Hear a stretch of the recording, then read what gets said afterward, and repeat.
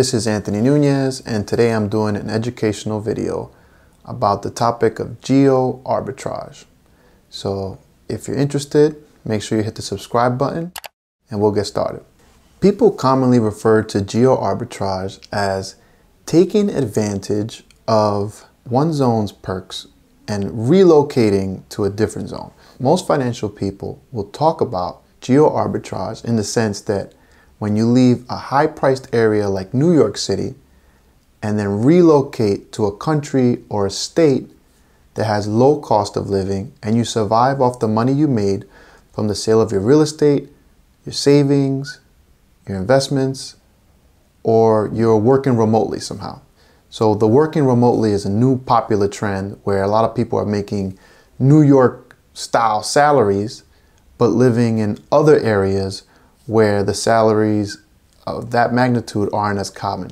The key with this strategy is to find a place where the expenses can be relatively low. One major reason for moving is to avoid high taxes, but there are other expenses as well. However, in this video, I want to showcase the city's advantage. In a place like New York City, even though you might have a high mortgage, every single month, if you have a $3,000 mortgage, you're probably paying $1,000 into the loan, especially early on when you start.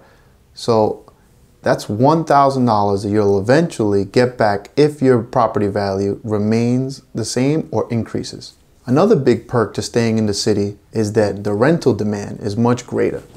Therefore, once you pay off the loan, your ability to get top dollar for your property increases in a place like New York City, Los Angeles, or San Francisco. Lastly, why not have your cake and eat it too?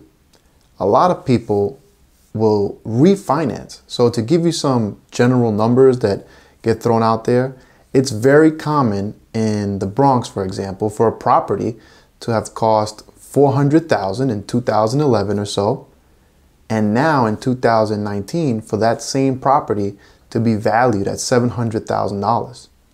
So a savvy investor could simply refinance, pull $100,000 out, and buy their little beach condo in Florida, for example, and have their cake and eat it too. And you can go out there, and in the future, if you want to avoid taxes, you simply make sure you go out there for 6 months, and then 6 months in a day, and then you come right back to New York and enjoy the beautiful aspects of New York. So you can be a winter bird, for example. This video just focused on geo-arbitrage. Once again, taking advantage of the geographical components that your area has. And in a place like New York City, people are earning a lot more than other areas. The expenses are high, but if you're a property owner, you can charge top dollar for rent and the value of your property remains relatively stable compared to other geographic areas. If you found this video useful, please subscribe to the channel and make sure to provide me feedback. The video was created for educational purposes, so please consult with your local professionals for any case-by-case financial advice or tips.